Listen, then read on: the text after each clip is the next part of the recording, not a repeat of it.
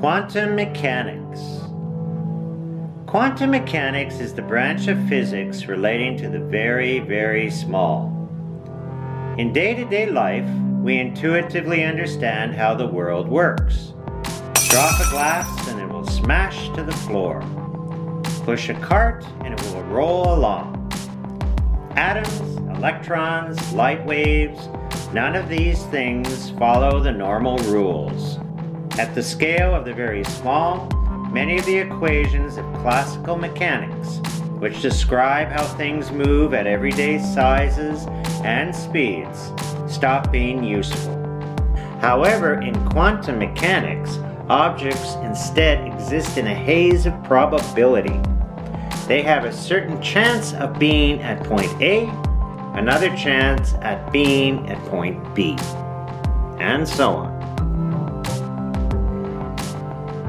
The red glow of a heating element as you toast a slice of bread is a very familiar sight for most people. It's also the place where quantum physics got its start. Explaining why hot objects glow at that particular color of red is the problem that quantum physics was invented to solve.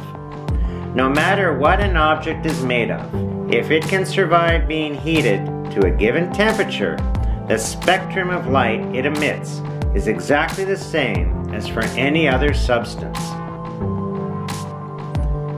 The solution to this problem was found by Max Planck, who introduced the quantum hypothesis, giving the eventual theory its name, that the light could only be emitted in discrete chunks of energy. Here's a list of essential elements of quantum physics. Number 1, quantized properties. A central idea of quantum physics is that energy comes in indivisible packets called quanta. Quanta behave very differently to macroscopic matter. Number 2, particles are waves and vice versa. Quantum physics tells us that every object in the universe has both particle-like and wave-like properties. They are undefined up to the very moment someone looks at them or performs an experiment. As weird as it sounds, the act of looking at them forces it to either be a particle or a wave. Number 3, probability is all we ever know. When physicists use quantum mechanics to predict the results of an experiment, the only thing they can predict is the probability of detecting each of the possible outcomes. Number 4, quantum correlations are non-local. One of the strangest and most important consequences of quantum mechanics is the idea of entanglement. When two quantum particles interact in the right way, their states will depend on one another, no matter how far apart they are. Weird. Number 5, everything not forbidden is mandatory. A quantum particle moving from point A to point B will take absolutely every possible path from A to B at the same time. Yes, you can be in more than one place at the same time in the quantum realm. What is string theory?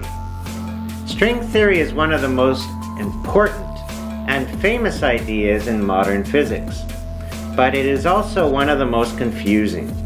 At its heart is an idea that the fundamental particles we observe are not point-like dots, but rather tiny strings that are so small that our best instruments cannot tell that they are not points. Many physicists consider string theory as our best hope for combining quantum physics and gravity into a unified theory of everything.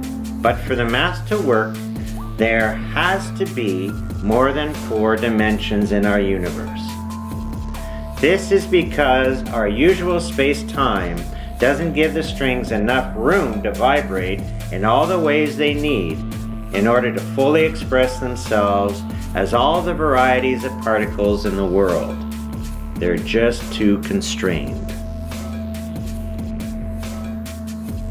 What is loop quantum gravity? By contrast, loop quantum gravity is concerned less with the matter that inhabits spacetime than with the quantum properties of spacetime itself. In loop quantum gravity, or LQG, spacetime is a network. The smooth background of Einstein's theory of gravity is replaced by nodes and links to which quantum properties are assigned. In this way, space is built up of discrete chunks. LQG is in large part the study of these chunks.